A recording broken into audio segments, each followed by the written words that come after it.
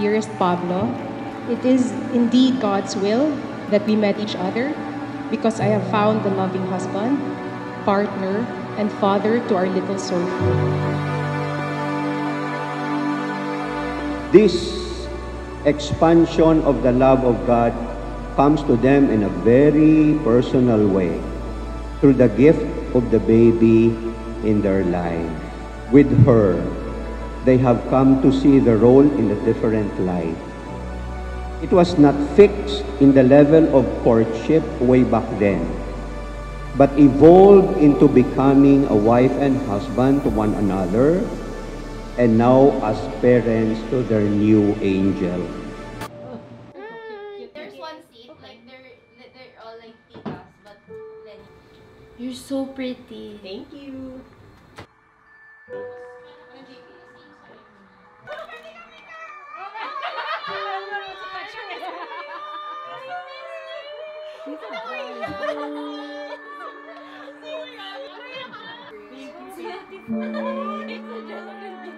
Dear Rita, as we embark on this journey together into forever, I look forward to sharing the rest of my life with you.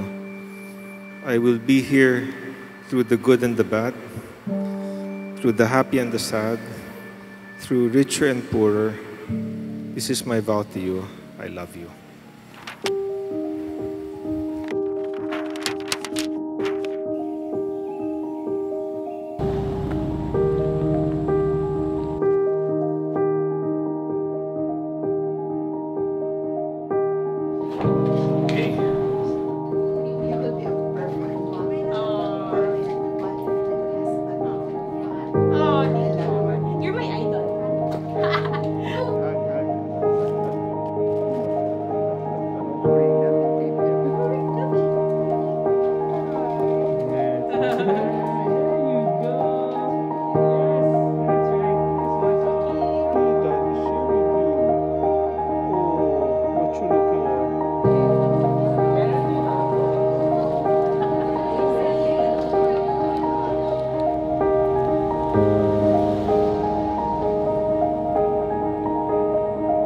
As our relationship go deeper and more mature, I realized that my love for you also grew stronger because you have helped me build a happy, loving, and God-centered home.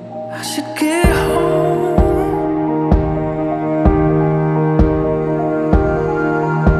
before the night sets in.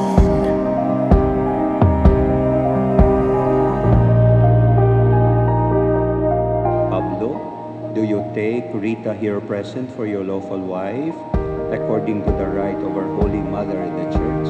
Yes, I do. You give yourself to her as her husband. Yes, I do. Do you accept her as your lawful wife? Yes, I do. 'Cause I don't wanna miss you.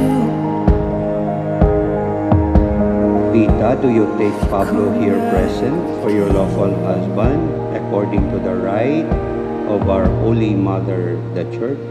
Yes, I Will do. you stay on my mind? Do you give yourself to him as his wife? Yes, I do. Do you accept him as your lawful husband? Yes, I do.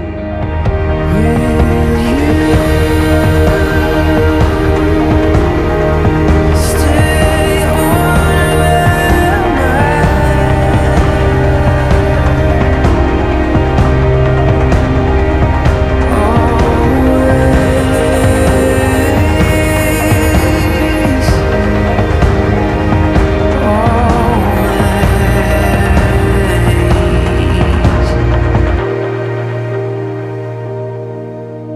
Will you stay In on building a family that nurtures above all faith and loyalty to God, our loving Father.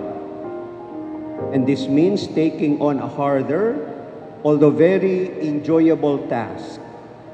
They are to grow now in their mission of shaping the heart of their child to love in the measure of God's love.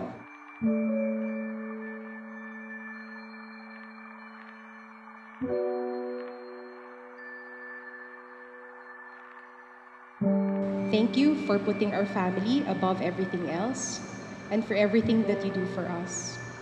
As we continue to journey in our family life, I know we can weather any storm because of our love for each other and the support of our dear family and our dear friends.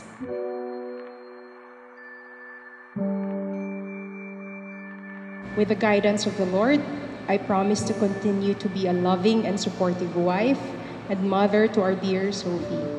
I love you very much, and I thank the Lord each day that I met you.